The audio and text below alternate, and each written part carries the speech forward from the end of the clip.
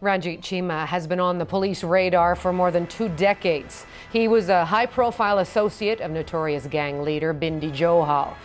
Natalie Clancy takes us through the convicted drug dealer's violent criminal past. The first attempt on Ranjit Cheema's life was back in 1995. The bullets that shattered this glass hit the head of the loosely affiliated Punjabi mafia outside a karaoke bar. Cheema took 5 bullets to the chest and abdomen and spent 6 weeks in a coma. Paramedics credited Cheema's survival with his heavy use of steroids. A few months later, his family's home was targeted in a drive-by shooting. Whoever it was a coward. If they're sending me a message, this is my family's house. I'll be back soon. I'll be out there real quick. Cheema was a well-known associate and co-accused of Bindi Johal, one of BC's most notorious and outspoken gangsters. You got another thing coming, bitch. I'm still around. Though not for long, Cheema's pal Johal was killed execution-style in a crowded nightclub. The same year, Cheema made international headlines after he was caught trying to move 200 kilograms of heroin into North America using an informant working for the DEA in Seattle. While he fought extradition, many others around him were killed.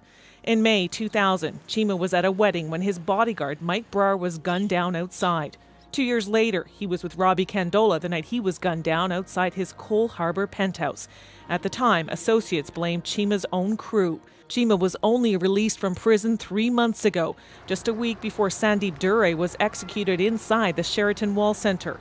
Former gang detective Doug Spencer dealt with Cheema several times and says at age 43, Cheema outlived many of his associates. He's like the grandfather of gangsters, him and Gisby, to live that long. It's almost unheard of. The clock's ticking with all of these guys. Do you think that we'll see some retaliation? It depends how their associates take it. If they take it like somebody's taking him out, they're going to get me too. They'll preemptively go and pay back.